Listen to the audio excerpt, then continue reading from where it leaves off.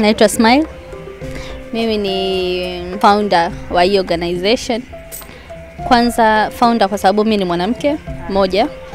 So historia yangu mimi kwanza ni mwanamke ambaye anapenda kusupport. Napenda kusaidia.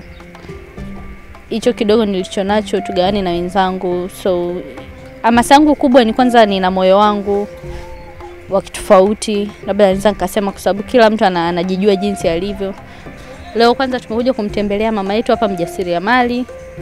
Atupe changamoto zake, atupe historia yake fupi. Tutazame na huko nje kuna mtu yeyote unaweza ku-add kitu jinsi ya kuwasupport wanawake. Basi unaweza ukatusaidia na sisi kupitia hii organization yetu ya Smile. Okay, ngoja tumpe mama na yeye ajielezee alianzaje mpaka kufikia hapa na vinginevyo. Kwanza mama unaitwa nani? Naitwa Pili Mangasine.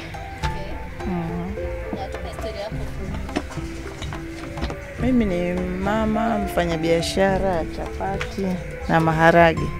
Kwa nini uliwaza chapati na maharage na kwa nini usiwaze biashara nyingine yoyote? Kwa sababu sina msingi, ndio hiyo nina uwezo nayo.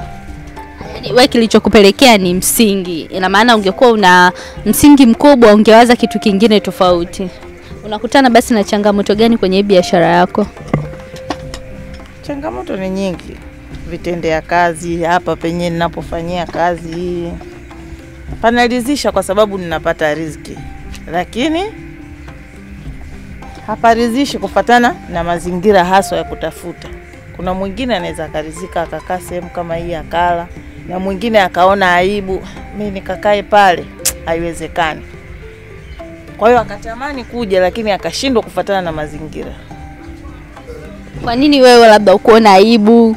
Labda ukaamua kwamba ngoja mimi nifanye hiki kwa sababu kuna wako umesema kuna wanawake wengine ambao wanaona aibu kufanya hiki kitu. Kwa nini wewe hujaona aibu kama Pili?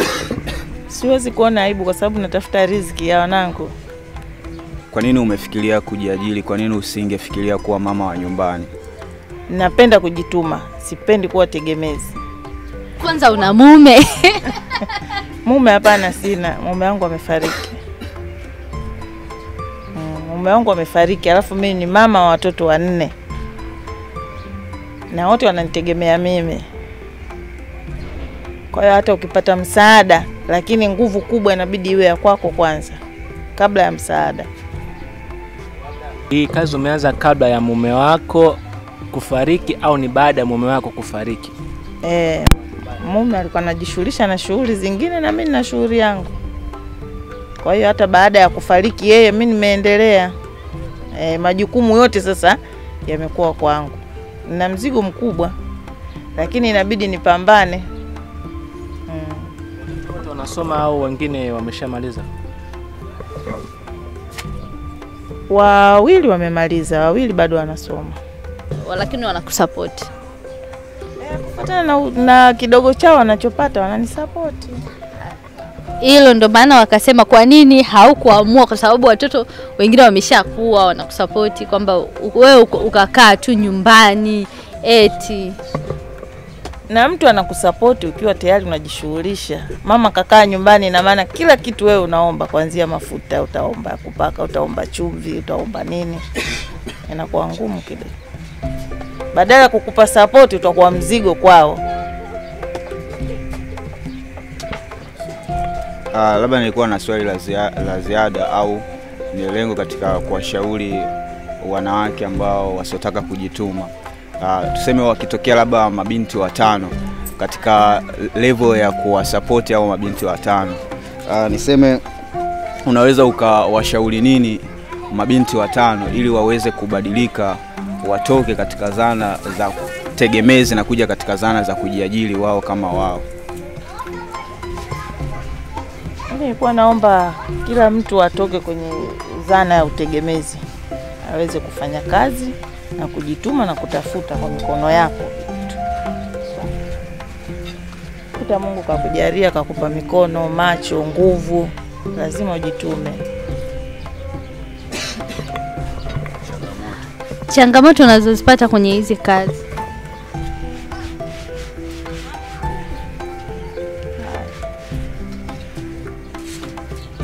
changamoto zipo, ndio hivyo, kama hivyo biashara ngumu, vitu ghali. Unaweza kukuta siku nyingine umerudi nyumbani msingi huna, vitu havijaisha na watoto wanadai kwenda shule, wanadai kula.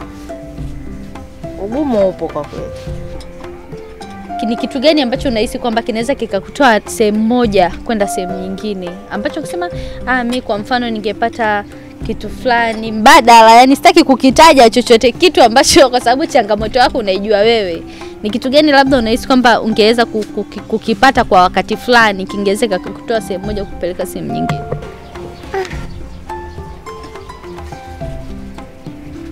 Kipata mfuko wa ngano, dumu la mafuta. Tukikusupport hivyo ndio utakuwa hiyo ngano na hiyo mfuko wa ngano labda sema na hiyo kindoo cha mafuta au kidumu ndio itakuwa imekupa wewe kunyanyuka moja kwa moja, au bado utakuwa una uhitaji tena, kwa sababu sisi lengo letu ni kumuona mtu anapiga hatua. Nikipata vitu hivyo kwa uchache, kwanza kufuatana na ugumu wa hali, labda na hapa tu ningeparekebisha pakawa pako vizuri kidogo, pamoja na kuwa ninalipa kodi, lakini mimi si ndipo ninapotafutia riziki. Kwa hiyo kama ni ubora na kurekebisha, sinabidi nirekebishe mimi. Sawa, sisi tuseme tunashukuru kwa hapo tulipofikia, kuchukua mawazo yako na kile ambacho ulichokiwakilisha. Niseme tutaenda tutakaa, tutajadili, afu tutaangalia namna gani ya kuweza kusapoti au kurejesha shukrani kwa kile ambacho umeonyesha ushirikiano na sisi.